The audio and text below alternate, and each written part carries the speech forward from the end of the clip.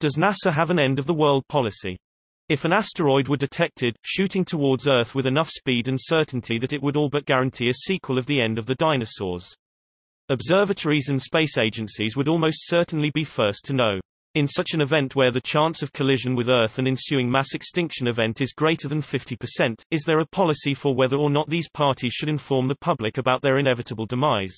To limit the scope of the question, I'm asking specifically about NASA, but if you happen to know the answer with other space agencies or observatories and feel it would not overly broaden the scope of the question, feel free to contribute what you know.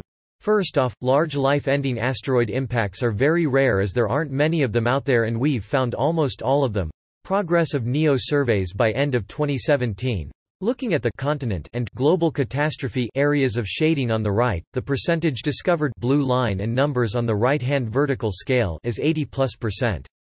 This may not sound good, but if you look at the number of objects red line and numbers on the left vertical scale, you can see that is actually only a handful of objects. These objects are likely on odd, long-period eccentric orbits, which means they spend too much time being too faint to get picked up by the surveys but will eventually be discovered.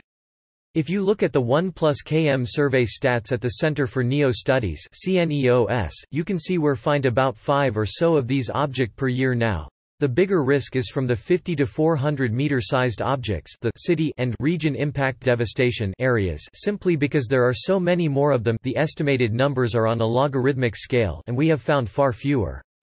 The plan for finding and dealing with these objects, in the U.S. at least, is set out in the National Near-Earth Object Preparedness Strategy and Action Plan, which was released by an interagency NASA, FEMA and others group in June 2018.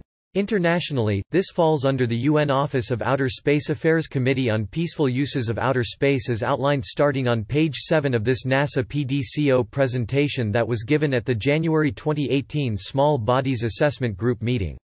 The NASA PDCO is the Planetary Defense Coordination Office, which was set up in 2016 following the NASA Office of Inspector General's report to better detect and track potentially hazardous objects (FOSS), those objects larger than 30 to 50 meters that can come within 5 million miles of the Earth, issue warnings and study strategies and technology to mitigate FA impacts, and coordinate U.S. government planning for response to actual impact threat from the PDCO overview.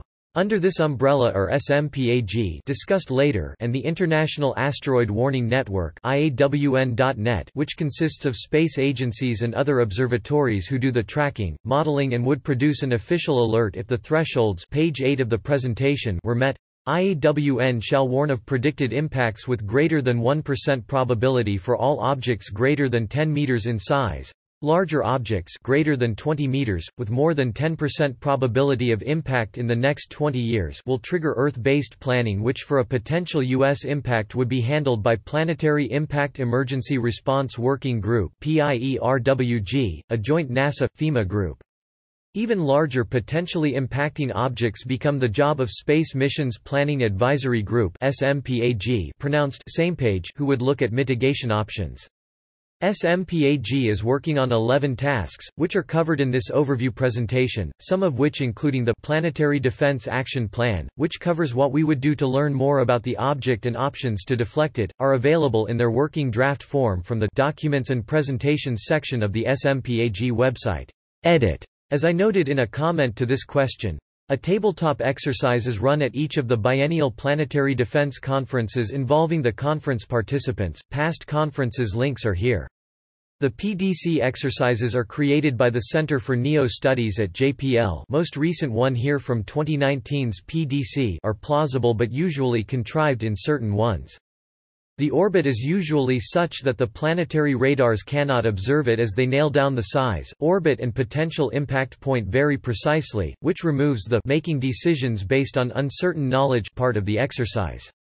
Also as noted in the comments, an impact over a city, New York in the PDC-19 example, is extremely unlikely given the percentage of Earth's surface covered by cities, but it's a long-running joke of the PDC exercises that the hypothetical asteroid is always aiming towards the city where the conference is being held.